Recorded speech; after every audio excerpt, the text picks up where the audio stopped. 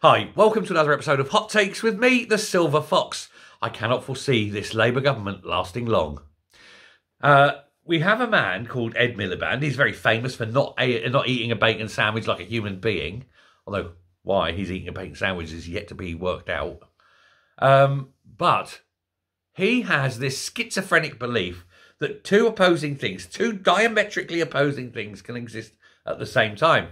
He's announced Project Willow. Project Willow is this scheme to pump millions and millions and billions of pounds into Grangemouth, the big oil refinery, and keep that going. And at the same time, he wants to close down the oil industry. Does he not see the connection? Has he got a little problem in his tiny, tiny socialist mind? Does he not understand that one begats the other? You can't have an oil refinery if you've got no oil. But hey, I'm Ed Miliband and I'm a moron. Bacon sandwiches. What a prick, basically. What a prick.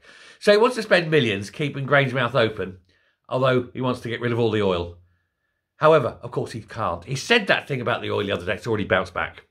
They've collapsed that one. They've U-turned on that immediately at the threat of the many billion-pound, multi-billion-pound lawsuits that would have come in.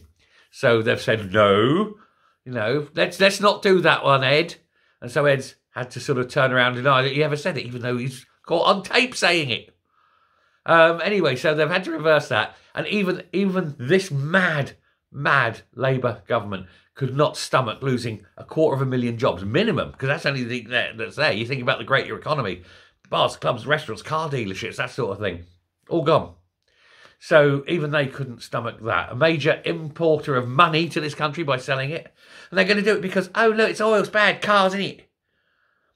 The oil that comes out of the North Sea isn't used for fuel. I've said this before. It's not light sweet.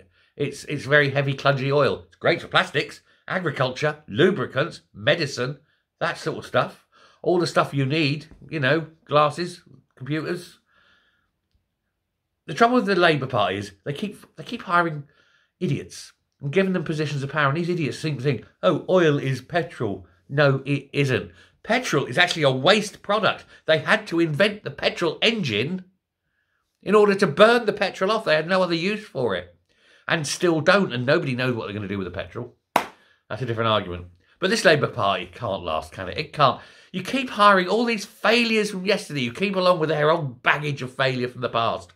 Please, God, can we have new failures? Can we have new people come in and fail freshly so we can laugh at them as well?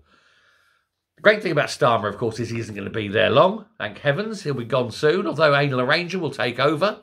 And that'll be the final end of it. We'll get an election shortly after that, because the woman can't read and write, completely illiterate.